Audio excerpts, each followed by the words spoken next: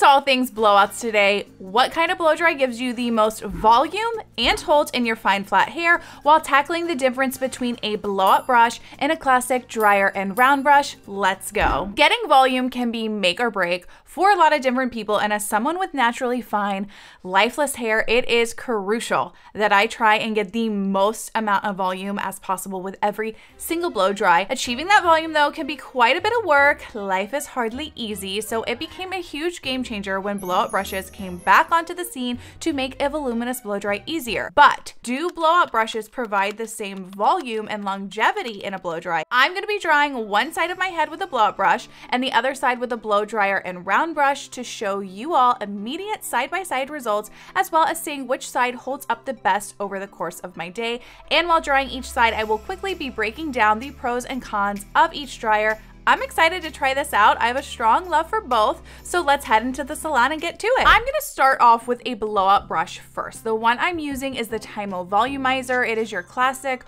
oval shape, and I've also put in my products what I call the trifecta, which is a root lifter, volume mousse, and a blow dry cream.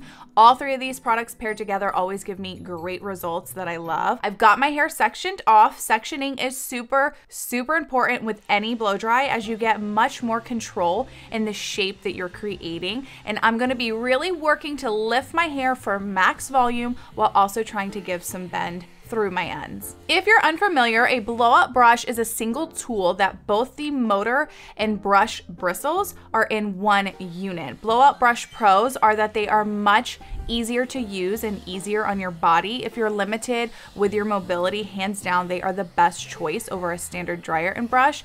They take up less space and you're able to work the hair closer to how one might in the salon on your own at home, partly because you're only holding one tool versus two, where connecting those two while drying your hair can be challenging. The cons with a blowout brush though is that you typically have less options as far as heat and speed go. Blowout brushes do not produce the same amount of airflow as standard dryers, meaning that the air comes out of the brush a lot less fast. So to balance this, the heat temperature is usually much hotter than a standard dryer, and using a heat protectant is always important anytime heat goes on our hair, but with a blowout brush, it is vital.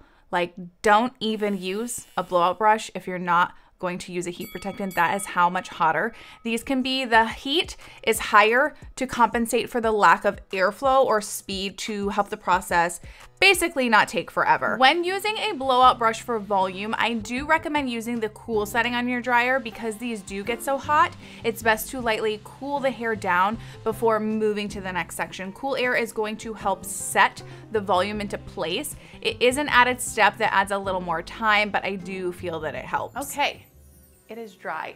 First off, it feels super silky soft. Actually, I forget how nice this makes my hair feel.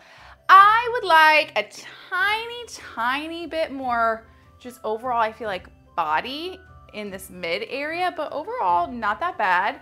I don't know that I feel like my ends are as smooth as I would like, but otherwise it feels really nice and I feel like it looks really shiny. So now I gotta get my hair prepped to see how the other one does. I'm applying my products in the same way as I did on the other side, the trifecta, and the dryer I'm using is also from Tymo. This is the Air Hype Light, and because it's not a blowout brush, I have more options. So I'm drying on medium heat and high speed. So this produces a lower heat, but a higher speed than the volumizer at this setting. I am working my brush through my hair while lifting to get the most volume, and the brush I'm using is 2.5 inches in circumference, as I wanted to use a brush similar in size as much as possible to the volumizer blowout brush. Pros about using a separate blow dryer and brush is I feel that you get more control in the amount of lift once you have this style of drying down, and the heat is directed more precisely. While the blowout brush distributes air everywhere, the heat with a blow dryer is being concentrated to the set area you're working on because that nozzle is guiding that hair while you're moving your dryer and brush through your hair.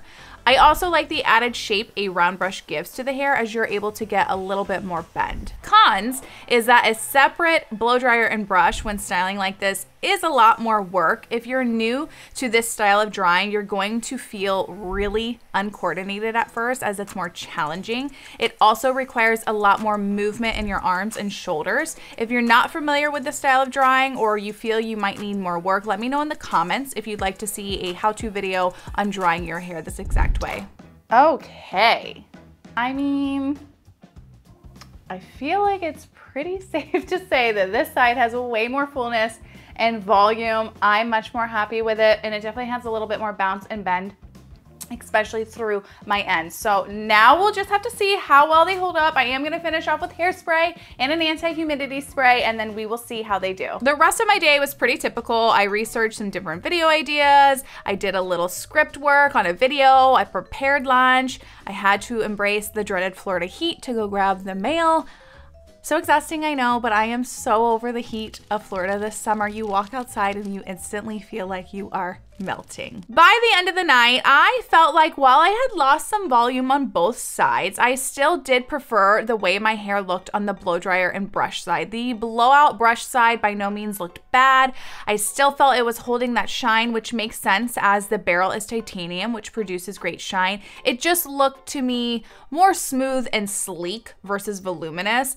I like volume and I want it at all times, and I feel the blow dryer and brush side held up better for me and how I like to wear my hair. Both of these options do serve their purpose. You definitely will be able to get a little more volume and volume that holds for a little longer with a separate blow dryer and brush, but it can be challenging. So let me know in the comments if that's a video you would like to see for sure. I'd love to be able to help you all get a better idea on how to do it on your own at home. Both tools from Tymo will be linked below in the description and pinned comment, along with a discount code if you want to check it out. I really do like this brand. They're affordable, they give good results. They're overall just nice every time I use them. I hope you all enjoyed the video, and I will see you on the next one.